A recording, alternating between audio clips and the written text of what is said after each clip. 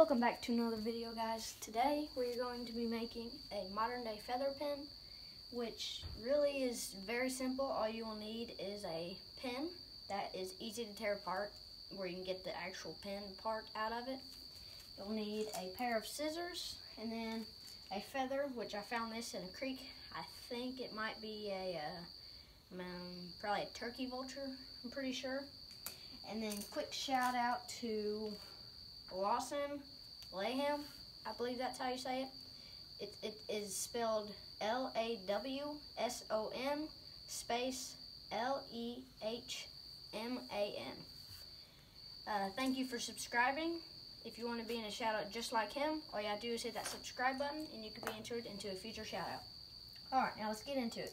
So first off, you want to cut the end of the feather so that you can stick the feather pin or the pin part in it. And you want to cut it off kind of small to begin with, and then you can change depending on the size of your pin. Then you want to take this apart, pull this all apart, and then it'll leave you with this. Now, some people will actually clean all this stuff out, but I just like to just kind of jam it back, and then you can stick your pin in there. If you're just doing this for decoration, you can glue it in there so it'll stay permanent, or if you're actually planning on using this just for fun, you can just leave it like that and just pull it out and put a new one in. The only thing you might have is if you cut it too short, it might like push all the way back in and then you won't be able to get it back out like that, like I just did. But you'll see, you'll have to use like pliers and stuff to get them back out. But once you get it back out, it'll look pretty nice and it'll look like this. Let me get it out and then I'll show you. Alright, so here is what the final product looks like.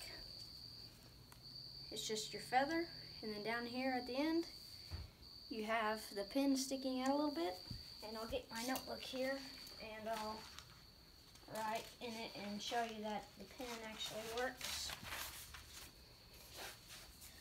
Write something down here real quick.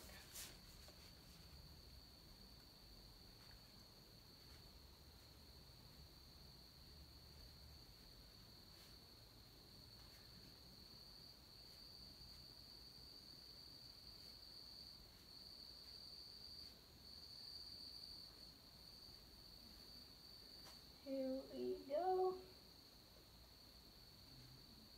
Almost done. And there we go. Subscribe to Will's Outdoor Experience if you haven't already. There we go. But yeah, don't forget to subscribe, and shout out to Lawson. Also, don't forget to subscribe to him. Thank you for subscribing.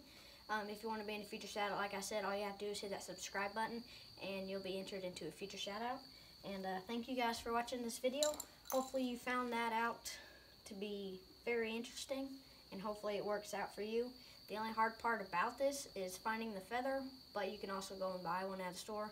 It's just you're going to have one that has one of these, the stem part, I guess you could say, on it. Has to be pretty big so that the pin will stick into it. But there we go. That's very simple and easy, and I hope you guys found that very helpful, and I'll see you in another video.